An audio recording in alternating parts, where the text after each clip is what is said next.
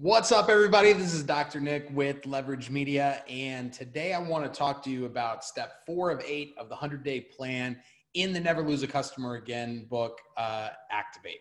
So you've been hearing me talk a lot about it. Never Lose a Customer Again. Joey Coleman and I are going to be doing a live training on Tuesday, May 5th at 7 p.m. Central. Go to 𝘸𝘠𝘓𝑒𝑎PatientAgain.com to register, and we're going to be walking through the whole 8-step process with a chiropractic practice in mind so that you can follow along and build out your patient experience. So this Activate stage is an important one. I mean, they're all important, but these, especially in a practice, I think these the first 6 of the 8 are just like vital. And step 4 is so important because this is the moment when they start coming in for their regular visits. So we talked about steps 1, 2, and 3. Step 1 is where they were assessing. They were trying to decide if you were the right choice. Admit was when they decide to sign up for care. And then, oh shoot, now I forgot what the third one was. Affirm, sorry. Affirm was when they get into that buyer's remorse piece. And then the 4th step is going to be Activate. This is where they're going to start their care plan, coming in for their regular visits, getting into rhythm. So this is an important step because you want to kick off the relationship. You really want to propel it forward. They may be a little bit confused, especially if you have, maybe say you have a high volume practice where people are, getting into hot seats and kind of moving around a lot and everybody seems to know what they're doing.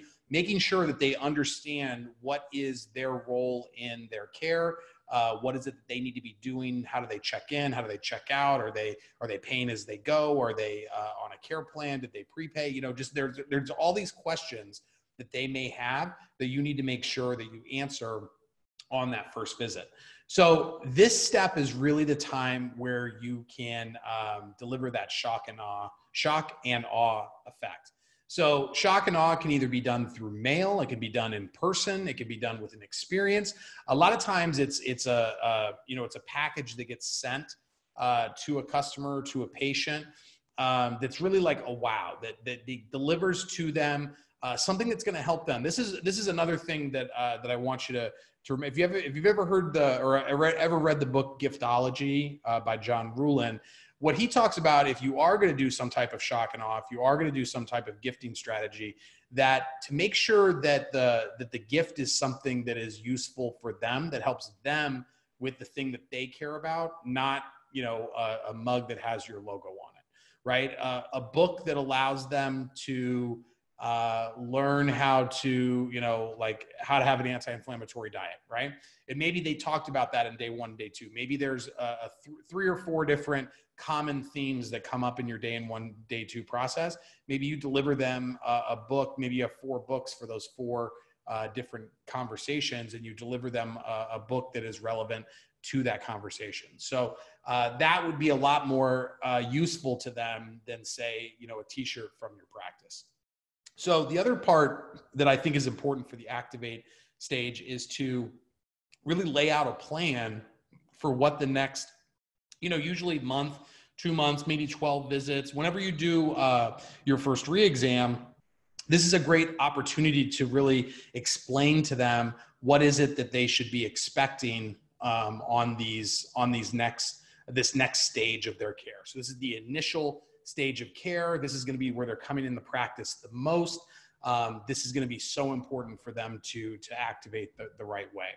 I also think that this is a great time for new patient orientations, better results faster class, something to where it gives them the information that you want them to have that maybe you don't always have the time to go as deep with once you are into the regular rhythm of seeing them. That's what those new patient orientation classes are so great for.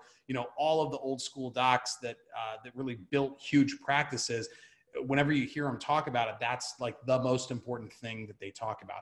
I would imagine that most coaching programs still really encourage that. I know in my coaching program that I'm a part of, that's a big part of that Activate stage is getting them into a room where you get to talk to them about the chiropractic lifestyle versus just coming in for, a 3 to 5 minute adjustment 3 times a week for 4 weeks. So, so be sure that you're activating that patient the right way, that they're getting into good habits right away. And if you want to find out more about not only Activate, but the other 7 of the 8 steps, join us on Tuesday, May 5th at 7 p.m. Go to neverloseapatientagain.com to register. And Joey Coleman and I are going to be going through the 8 steps for a chiropractic practice and building out that new patient experience and that existing patient experience. So excited to have you guys on there, and we'll see you on step number 5.